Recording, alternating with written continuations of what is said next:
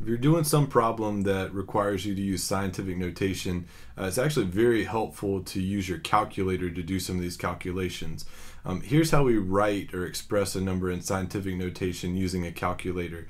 If you have your normal notation a times 10 to the b, then the way to type that in on a calculator is you're going to type whatever your number is, a, and then there's a button, which I'll show you in just a second, that says EE, and that's basically short for times 10 to the blank, and then type your b, which is understood to be your exponent for 10.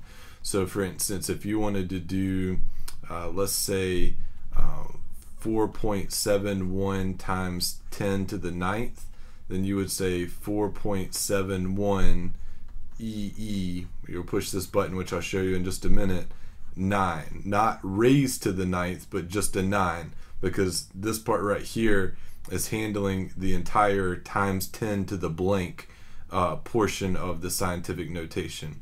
So let's take a look at it. Let me pull up my calculator here.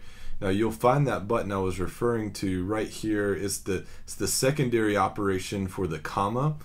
And so, for instance, if you said 9.28 times 10 to the, I don't know, third or something like that, then this would be 9280. And you see what's happened here. We've taken this decimal place and moved it right 3 places. 1, 2, 3 places to the right, 1, 2, 3 places, and you get 9,280.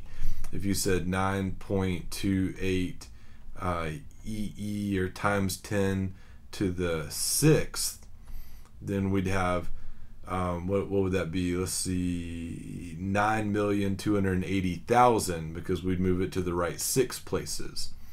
And last example, if we had 9.28 times 10 to the negative 4, notice this would be the same as, well actually that's too big, it just wants to express it like that. Let's try that again, 9.28 times 10 to the negative 2. Let's try it that way. That would give us 0.0928 because we moved it to the left 2 places.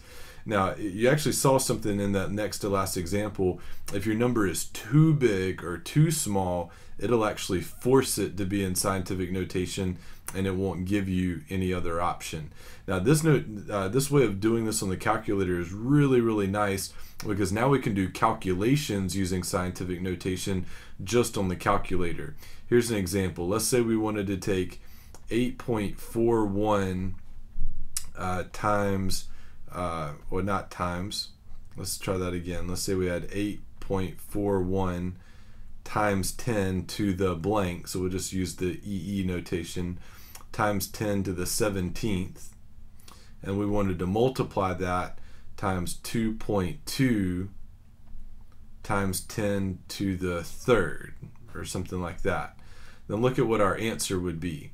It would be 1.8502 times 10 to the 21st. And this answer makes perfectly good sense, because think about it. 8.4 times 2, or just 8 times 2 would be 16. 8.4 times 2.2 would be closer to about 18 or so.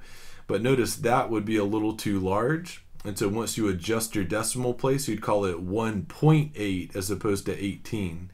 Now what about the times 10 to the 17th? And the times 10 to the third?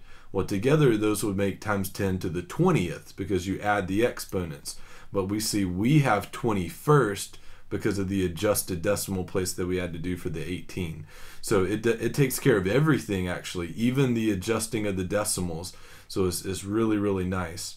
Now sometimes you'll get scientific notation as an answer. Let's say you had to do, I don't know, 8,399,472 times 2,754,112, or something like that. You multiply these two massively big numbers and look at the way that it expresses its answer. It says 2.3 times 10 to the 13. So sometimes you'll get this answer and say 2.3, that doesn't sound right, that's way too small. Well, if you look back here at the end, that E represents times 10 to the blank.